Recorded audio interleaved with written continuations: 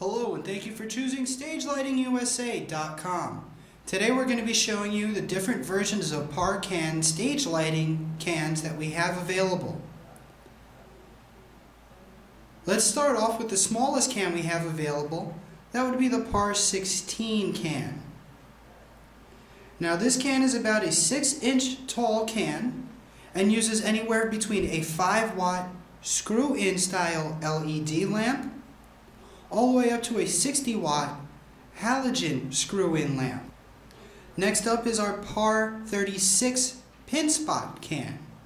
These use a low wattage and low voltage lamp called a 4515, which is a 6-volt 30-watt halogen lamp. These are great for disco spotlights or any type of small area that you're looking to highlight. Next up, we have our par 38 cans. Now we have these available in two separate sizes. We have the long can on the left and the short can on the right. Both of these cans use a screw-in style, and you choose between 3 different wattages. You have a 90, 120, or 250 watt lamp that you can put in. You also have the choice between a spot lamp or a flood lamp. Next up is our par 46 can. Now this can uses a different style of actual setup. This can uses a prong base plug-in bulb.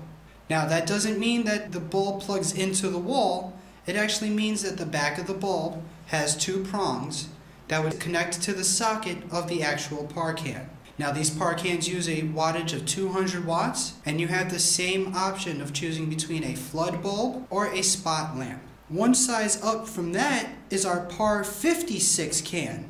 Now this is a larger can using the same prong base, meaning it has 2 plugs coming out the back of the bulb that connect to the socket inside the can, and you have 2 different wattages that you can use for this par can. You have the 300 watt or the 500 watt lamp that you can put into these cans. And now you also have a wider range of beam angles that you can choose from. You can choose between a medium flood, a wide flood, or a narrow spot. And finally, we have the largest can in our par can family.